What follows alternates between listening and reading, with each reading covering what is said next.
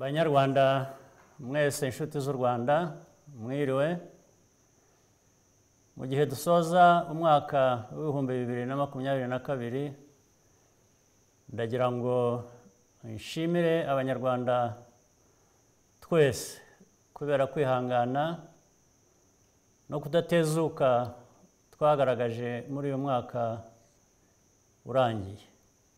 Twashoboye gukemura ibibazo biremereye harimo n'icyorezo cya COVID-19. Twatangije icyiciro cya kabiri cy'ikigega nzahurabukungu cyashyizweho mu rwego rwo guhangana n'ingaruka za COVID-19. None ubukungu bw'igihugu cyacu bwarazamutse cyane cyane mu gihembwe cya gatatu cy'uyu mwaka. Dufatanije n'abanyarwanda bose twakiriye inama y'abakuru ba guverinoma z'ibihugu bigize umuryango wa Commonwealth Kagame n'ibindi bikorwa by'ingenzi kandi byagenze neza. Ibi byose twabikoze tuzirikana iteka ryose umutekano w'igihugu cyacu kandi abanyarwanda bose babigizemo uruhare. Mu mwaka w'ibihumbi 2023 tuzaba dusigaje umwaka umwe gusa ngo dusoze gahunda ya guverinoma y'imyaka 7. Twateye intambwe ishimishije ariko biradusaba kudatezuka n'imbaraga kugira ngo tugere ku ntego twihaye. Umubano hagati y'igihugu cyacu n'ibindi bihugu byo mu karere ni mwiza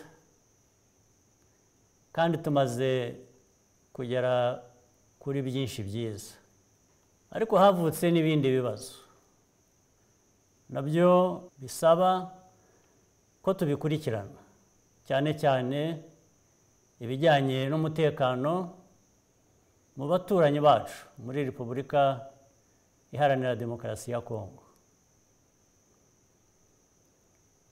For 2023, above all, we are looking forward to a year of peace and security in our region, where we can consolidate our development gains and make faster progress.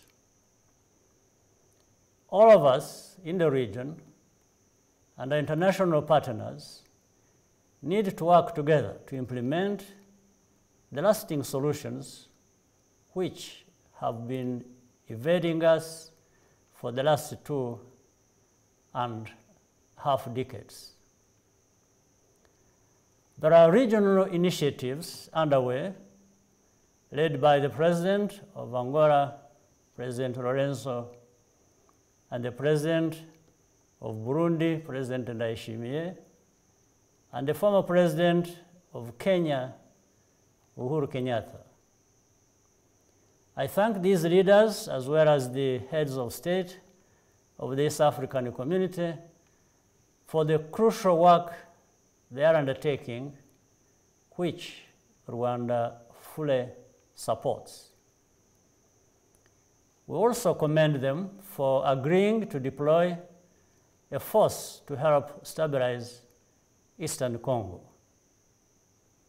However, these efforts will not bear fruit unless the unhelpful approach of the international community changes significantly.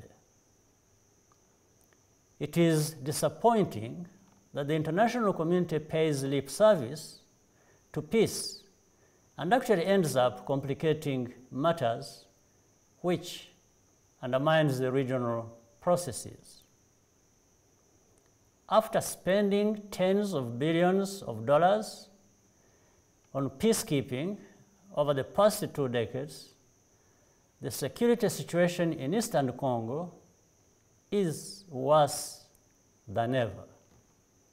To explain this failure, some in the international community blame Rwanda, even though they know very well that the true responsibility lies primarily with the government of the Democratic Republic of Congo, as well as with these external actors who refuse to address the root causes of the problem, nowhere else.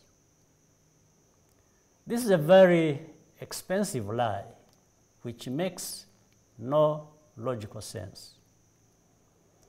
They speak the truth only in whispers, afraid to displease the Congolese government and compromise their own interests.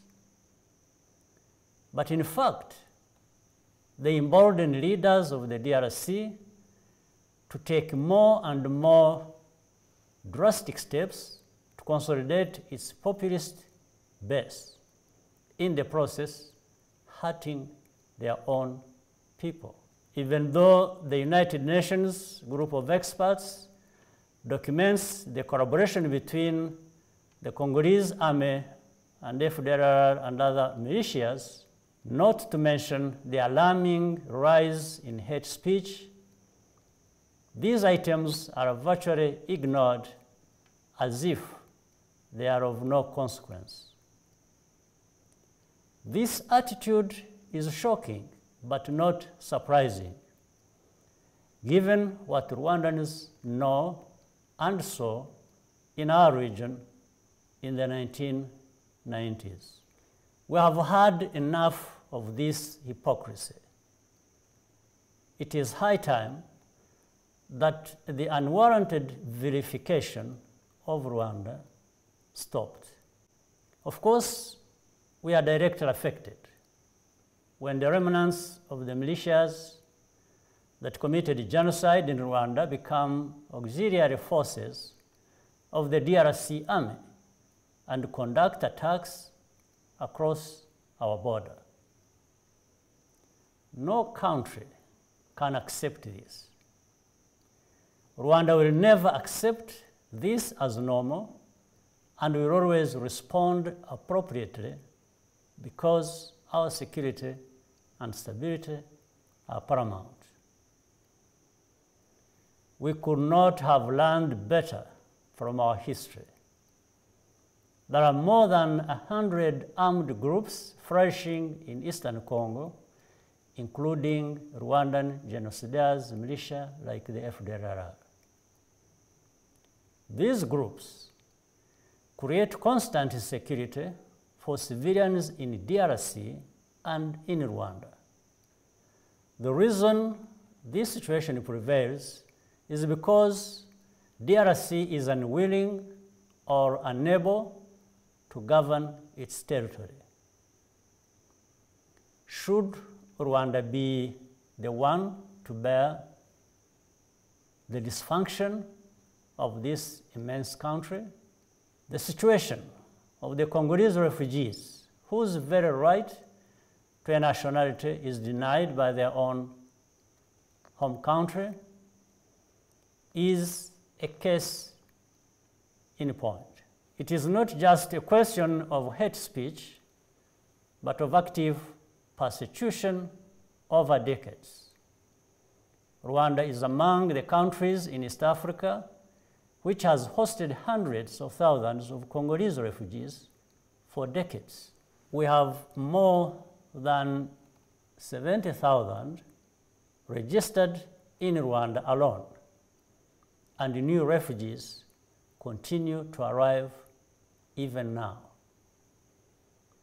Yet the international community effectively pretends that these people do not exist, or that they don't know what causes them to be refugees in the first place. The policy seems to be for them to remain in Rwanda indefinitely, which only serves to whitewash the lie that they are actually Rwandans who deserved to be expelled. This is an international problem, and it requires an international solution, because the unresolved political issues which cause these armed groups to keep coming up and which underlie the hate speech we keep seeing are the same. Rwanda will not accept to bear the burden for the DRC's responsibilities. We have enough burdens of our own to bear, and we shall do so as effectively as we can. The conditions for Congolese refugees to return home in safety and dignity must be established. In any case, Rwanda will not stop them from going home in any way they choose. We also have Burundian refugees in Rwanda. The government of Burundi is making efforts to reassure these refugees that it is safe to return to their country, including visiting the refugee camps, and as a result, many have returned. This is the right thing to do. It shows that this problem can be solved if the political will can be found. I wanted to convey these points clearly so that we as Rwandans understand the current situation, and so our partners and friends around the world know where we stand. At the same time, it's important to expose the so-called African experts and policymakers, wherever they come from, who have peddled lies and created confusion about Rwanda and this region. I want to assure Rwandans that our country will continue to be safe and secure in 2023. There is no doubt about that. And I believe that with the continued implementation of the decisions of the regional Rwanda and Nairobi processes, we can address this issue, bearing in mind that Congo is our neighbor and we will always live side by side. And in due course, I believe that our common future for all of us in East Africa and the Great Lakes region will be a prosperous and secure one. Rwandans will keep working towards that. Reka dukomeze tubiharanire muri uyu mwaka dutangiye n'indi izakurikira. Mbifurije mwese n'imiryango yanyu umwaka mushya muhire. We also take the opportunity to wish our brothers and sisters in the region a very happy New Year. God bless us all. Imana ibahe umugisha.